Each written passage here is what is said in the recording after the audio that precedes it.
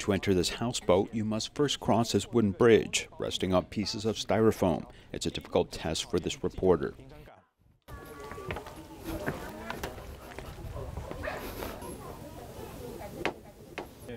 My houseboat is very worn out and leaks every time we encounter a typhoon. You can see that the 12-square-meter houseboat is quite damp and old.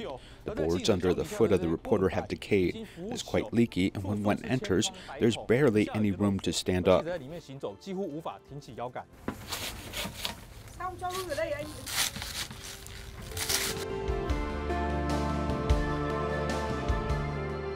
More than 30 years ago, Mrs. Pham followed her husband from Tin Nam Dinh, 100 kilometers away, to capital of Hanoi.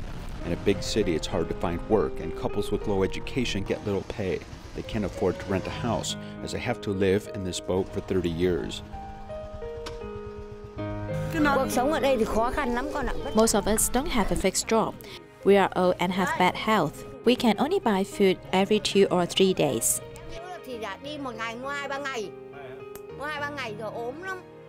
She stores food in a styrofoam box, which can go bad easily because there's no refrigerator. Even if you can afford to buy a refrigerator, there's no electricity here to run it. The residents of these houseboats along the coast are regarded by the Vietnamese government as illegal buildings and are not provided with water, electricity, gas, and any security. Therefore, they are mostly self-reliant, installing small solar panels on the roof to store electricity and relying on weak stored electricity at night. They also use the river water for their daily necessities.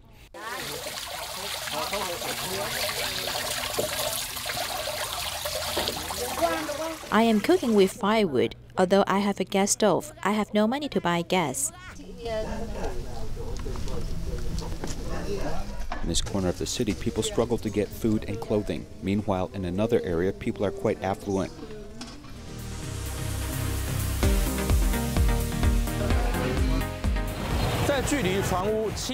7 or 8 kilometers from the houseboat is the center of Hanoi, where I am standing now. You can see that there's a lot of traffic in this area. The restaurants here are quite similar to those in Taiwan. You can find just about any type of food here.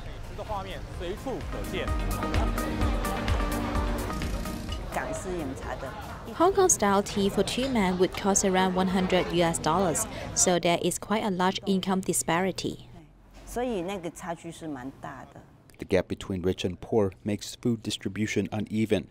Research shows that children in poor environments have a significantly higher rate of malnutrition than children in wealthy families.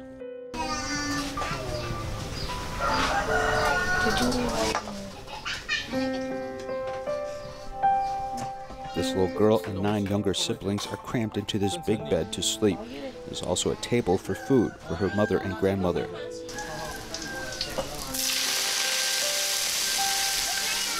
I want to give a good meal to my grandchildren, but there is no money.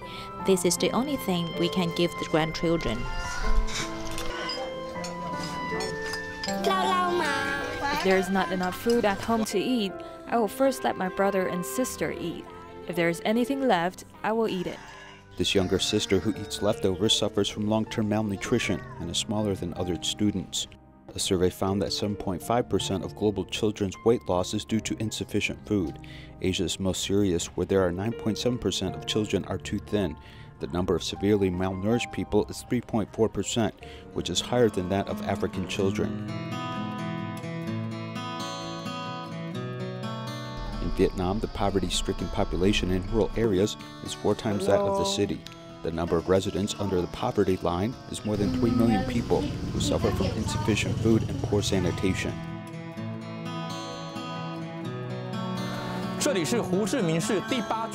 Here's the slum in District 8 of Ho Chi Minh City.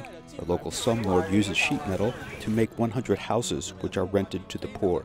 The living environment is very bad here, and from our camera we can see garbage is everywhere.